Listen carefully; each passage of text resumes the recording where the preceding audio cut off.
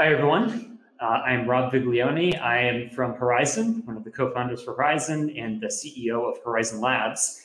So I'm here to give you a little bit of a background of how I got to where I am right now with our project and all of the cool lessons that hopefully are interesting to you guys that we learned along the way. So starting out with what is Horizen, and what's our value proposition, where are we positioning ourselves in the market, and why does this even matter for you guys? Well, I started Horizen with the co-founder a few years ago, so 3 years ago. It was a project called Zencash, and what it was at the time was really a hobby project meant to carve out a couple of problems that we saw in the Bitcoin industry, particularly on the sustainability of the economic models in the Bitcoin ecosystem, and then also thinking about privacy as a value proposition that we could plug into a product that could actually scale. So we were very excited with the zero-knowledge cryptography that Zcash brought to market on coin transfers. And our goal was to actually extend this technology into other types of data structures that could be used in the real world. So this was not meant to be a company. This was not meant to be the ecosystem that we have today, but it just started out as a simple project that we just got pulled into and absolutely loved it and had a community explode around us. That to this day has been just an extremely rewarding experience that got us all to just dive into this full time and never look back. So we launched in 2017 amidst the irrational exuberance of that early stage market, and Bitcoin was launched in 2009, and the industry evolved up to the point where in 2017 it looked like things just hit a crescendo. And I can look back ex post and say there was a lot of irrational exuberance, and we can learn some lessons from this. So we launched in 2017 when things were going crazy on the positive side, and then 2018 things took the exact reverse and swung negative, where the market had entirely crashed. So the big lessons to be learned are that you can certainly enjoy the experiences of a boom market or bull market and try to take the advantage of the best of it and try to discern a signal from the noise of what's going on. But you also have to build your organization so that it can be robust to the inevitable extreme volatility of this crypto industry. So if you're trying to carve out a business for yourself in this industry, there are certainly pros and some big cons with it. And I can tell you, our organization has seen many of these pros and experienced firsthand many of the cons that can happen in the industry. So the most important thing that I can say on a budget perspective is, as you're carving out your business here and you are entering the crypto market, and whether or not you are fundraising in a token environment or keeping significant or non-trivial portions of your capital reserves in crypto, whether it's cryptocurrencies or tokens, your own token or other projects, you really have to diversify. You really have to just internalize the reality that this is an extremely volatile industry and try to protect from the downside while taking advantage of the upside that this affords. So Horizen as a project has gone through many ups and downs. We've gone through some downs in the bear markets where our revenues were slammed. I could say after the fact now, 90% or more of our budget had been slammed at certain points. And it's really tough as an entrepreneur to think, how are you going to program out? Number one, you have to figure out what is going to be your unique contribution to the marketplace. What's your product? How are you going to achieve product market fit? How are you going to develop a strategy and an organization that can actually deliver on that? And then once you actually figure out these really tough questions, you have to actually program a budget and program a team, hire people and actually get them to work, carve out tasks for them, and have project plans and so forth, so that you can actually get something to market in a meaningful time and something that actually has a meaningful impact on the market. And then imagine your revenue collapsing 90% after you've already programmed these things in. Well, it happened to us, and we've actually gone through 3 of these budget crises where we've had to figure out how are we going to protect ourselves on the downside, protect our team, because we have real people that we're talking about here, not just numbers on a spreadsheet that we should think about, the human impact of what's going on. And as entrepreneurs in this industry, you need to think about how you're going to protect your organization from these downsides, but still at the same time, make sure that your team's exposed to some of the upsides. We've also been through something called a 51% attack, which if you are a public blockchain project, you never want to go through a 51% attack. This is probably one of the worst things from a reputational perspective that can happen to your project, and it happened to us, and we dealt with it, and we recovered. So it's one of these things that shows that if your organization itself at its core is resilient to all sorts of pressures, you will go on, and you just need to plan for these things and make sure that you do bounce back and you don't you get crushed in the mayhem that can happen in the industry. So we've had to learn a lot about resilience, and we're still having to learn more about resilience 3 years into this. And 3 years sounds like nothing in the grand scheme of life, but 3 years in the crypto industry does make us veterans. And of all of the hot new projects that are entering the market right now, it does feel like we're seeing history repeat itself.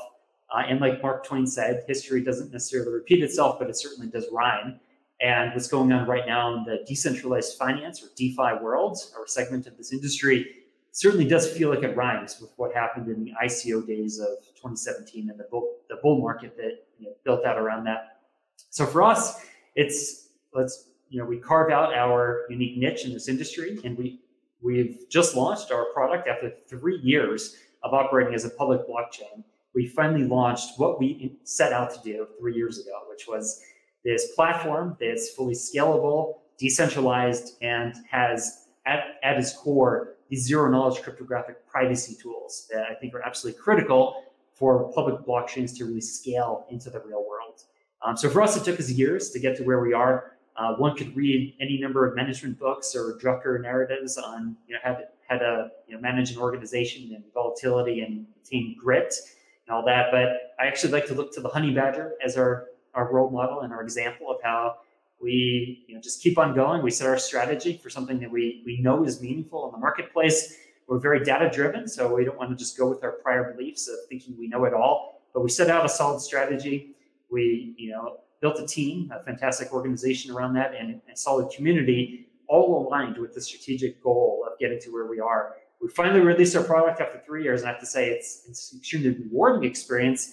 But for us, the marathon, we're still just in the first leg of this marathon, and we're looking for the long term. So that's what I highly recommend for everyone. So, and what I've done here is I've carved out some lessons learned that I wanted to impart in this video. Take it with a grain of salt or for what it's worth.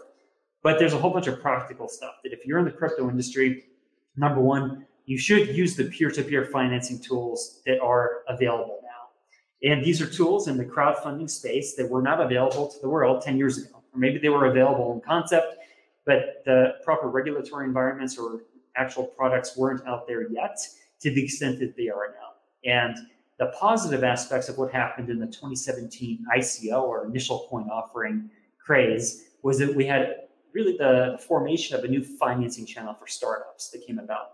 Now, maybe it went too far at the time, where anyone with a website and a white paper that they copy and pasted from another project and did a global search and replace for terms was actually able to raise way too much money. And that was something that probably exceeded any rational equilibrium. But the key thing is that now a new financing channel exists, and you as an entrepreneur absolutely should understand what products are out there and how you can leverage them to your own effect as a company and building the organization that you want to deliver the products to your community that you need. So what I'm a fan of in this crowdfunding peer-to-peer marketplace and the way that we operate, a little insight into how Horizen's business model works, is the foundation right now is the custodian of a treasury pool that's in process of democratizing, where we'll actually get stakeholders directly voting on how funds should be used. But for now, the treasury is custodian of these funds, and 20% of the rewards for every block that's mined on the Horizen blockchain goes into this treasury pool. It's owned by the community and is used to fund community operations, software development, and so forth, all of the business operations as well, building the ecosystem. And what I like about our model is that it's an incremental funding model. So it's not one where we went out and convinced people to give us $1 billion, 3 years ago, and we just trying to figure out how to intertemporally allocate this $1 billion or $100 million or tens of millions of dollars or whatever it is that projects have done. I don't think that that's very efficient. And I can tell you as an entrepreneur, you probably don't want too much money up front. Maybe that sounds crazy, but the reality is, if you're in this for the long run, if you're not looking at your business as an exit scam and you're looking for actually creating long-term value, you should think about an incremental funding model where you can actually raise capital as you're proving yourself. And actually, you should prove yourself first and then raise capital second. So let's not reverse the order here. And I think that that was one of the big structural problems with the 2017 ICO boom, was that we had a reversal of that. And people were raising money well in advance of actually doing anything of value, well in advance of actually proving themselves. So that, should have gone away. And you as an entrepreneur, if you're building a solid business, a real business, you should adopt this incremental funding approach where you prove yourself and then you raise capital. In a way, it's analogous to the way that venture capital has always worked, where you prove yourself and then you go and petition professionals to raise capital, and then they give you funds in an incremental fashion in different series or rounds of investment that are based on actual performance. So the more that we can mimic that, or the more that we can map that old way of doing business to the new tools that are available in the crypto peer-to-peer environment, the better off we'll be. And we do this as a project with Horizen. Right now, the open source public blockchain, and we have a companion company that I mentioned early on called Horizen Labs, which is the commercial arm to our ecosystem. And this, we actually raised venture capital, and we're doing that in more of a traditional route. So my next bit of advice is, to the extent that you can, the more of a hybrid model that you can derive from the old way of doing business and the old way of financing through venture capital to the new way of this peer-to-peer crowd marketplace. If you can combine the two and carve out your space in a way like what we're doing with Horizen and Horizen Labs, to me, that's optimal. And if you do this in the incremental funding way, you can actually improve what you're doing and raise capital as you go. Now, the last thing I'll say is why you would want, as an entrepreneur, a binding budget constraint is because I'll tell you from my experience, I have no idea where the industry is going to be 5 years from now or 10 years from now. We work on annual cycles of how we do project planning, and we work on a 3 to 5 year strategic horizon for where we point the ship and how we're targeting our strategy. I have no idea what the industry is going to look like in the 5 to 10 year horizon. So I would not want to actually have all of the capital that we would ever raise up front, because I have no idea what that investment opportunity set for me as a project is going to look like, as a company is going to look like. So the advice that I have for you guys is, don't aim to raise all of your money up front. Aim for a more rational incremental funding approach and use the tools that are out there in the marketplace.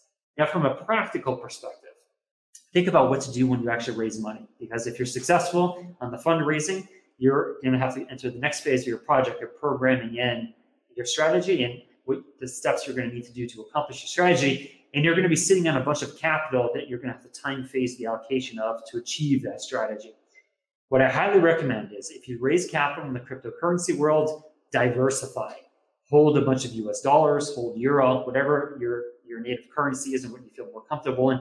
Diversify and think about the burn rate and the runway that you're going to need. In the startup world, what we call a runway is the amount of capital that you have to achieve the strategy that you're aiming for, the product market fit that you're targeting, and you need a budget to make that happen. That's what we call a runway. And the runway is your budget burned down all the way to zero. And you hope that by the time you get to zero, you actually have a product that you can go and start earning revenue on. That's the goal as entrepreneurs, is to have that product that's earning revenue. But in the tech startup world, we have a whole process for building that product and doing the innovation, the R&D, the proofs of concept, the beta, the alpha, the beta testing, the iterative design that's going to take, and community feedback and product feedback before we actually get something that really earns solid revenue. So you want to make sure that you're carving away enough of a budget to make that happen without being susceptible at the core of your business to the volatility that's inherent in this industry. So diversify, park a bunch of your capital in US dollars and euro, anything else that's stable to make sure that you can weather the inevitable downturns that will happen. Try not to get too caught up in the euphoria of the industry. Right now, certain segments of the industry, like I mentioned earlier, DeFi, are experiencing a certain euphoria that they should not expect to persist. Enjoy it while it lasts, try to learn from it, capitalize on it, but don't think that this is the way that your business will just fall into your lap and everything will be, perfectly handed to you for the long term. That's not going to happen. That's not reality. Expect volatility, prepare financially for it, diversify and hedge your bets, and make sure that you're always looking at the long term for things. Okay, on an organizational perspective, you raise a bunch of capital, you build a team, and hopefully you're able to find the right people to achieve your strategy and actually execute on your strategy to get something meaningful to market. Make sure that you incentivize them properly. Team culture, org culture, company culture, these are things that are absolutely critical, and there's a whole literature on them and how they're critical to achieving success. Now, the reality is once you get out there as an entrepreneur, everything is going to be look like hieroglyphics, where what you do, how do you actually execute these things? And if you have the good fortune of bringing the right people together in the team and motivating them sufficiently, you need to think about the structure of their compensation and think through things long-term. So projects, just some practical experience, projects in this industry from the 2017 days on have botched the incentive thing. So they're either paying their people too fixed of a compensation, and all of the upside accrues to owners and founders and early investors. That's probably not the right sustainable long-term approach. You want to make sure that everyone on the team is rewarded appropriately for their contributions, and make sure that they have some stability on their current pay. This is where hedging on the currency side plays a big role. Make sure that you're not giving them too many of the upside incentives too early. So some projects have also been victims of their own success, where a token or a coin has skyrocketed and all of a sudden their employees don't need to work anymore. And you lose your key talent and the project suffers a serious setback from that. So make sure you try to balance things properly. You want to reward people for their contribution on the margin and make sure that we're all participating on the upside when things go well, but do things on the upside in the long term. So think like your coin or your token should be like a stock option in the traditional corporate finance setting. Let's see, so what else? So finally, what I'll end up here on, guys, is that we are in a huge blue ocean environment or blue ocean marketplace right now. And what this means in the academic literature is the competitive playing field is wide open. If you see some projects that are early on that look like they're clear winners, don't get disheartened, because MySpace looked like a clear winner as well before Facebook came into the mix and completely wiped it out. So where we are right now as an industry is even pre-MySpace days, if you were to have an analogy back to the early days of the internet. It is really early, and I can tell you, of the $65 trillion in global GDP that goes out there, no one cares about cryptocurrencies, no one cares about blockchain, and what we're doing here is completely new, and everything is wide open. So don't look at the big projects and think that, in a discouraging way at all. Look at them as role models and examples and think, what can you learn so that you can take it and do it better? And I guarantee you there is a niche and there's an element of the industry. Every project is doing something wrong. And every project, for as much as they're doing right for various segments of the market, there are always other market segments and niches for which they're not addressing, or they're addressing them inefficiently. So there's always an opportunity. Keep that in mind. Finally, I'll say in this industry, it's all about communities. Communities are the new customers. So don't think of in the old business model way of customers buying something from you. Think first about communities, and customers will follow, because your community will be converted to be your customers long term. So do you have the right social message that resonates with your customers, with your community? And communities care about something bigger and more meaningful than just a product and some cool new technology. If all you have is a cool new tech and you haven't figured out some social value that's bringing to the world, you're probably behind the game. Think more in the terms of social models and how you're contributing to society, and how your technology is a key element of that. And then think about the message that you're giving to your community. Are you actually getting through to your community? You're building a community. Are they excited? Is your community taking actions to promote your project organically without you having to do anything? This is the ultimate state of where we all want to get. And the more successful you'll be will be a function of how you're actually able to resonate with the community here. So ultimately, what we want to do as entrepreneurs is we want to toe the line, find a balance between being aggressive on your strategy, but being conservative with making sure that you have the budget to achieve your strategy in the long run. So I've given you some advice of what we've experienced with Horizen and Horizen Labs, all of the ups and downs, and it's kind of crazy to think that in 3 years we've really feel like veterans of an industry. It's kind of insane, and maybe in hindsight I will look back and laugh at this, but the reality is you will experience a lot in this industry. The volatility is insane, and the experiences that you will have will be at probably 10 times the normal rate that you would have as a tech entrepreneur. Enjoy it, have fun, and try to do something meaningful. Thank you.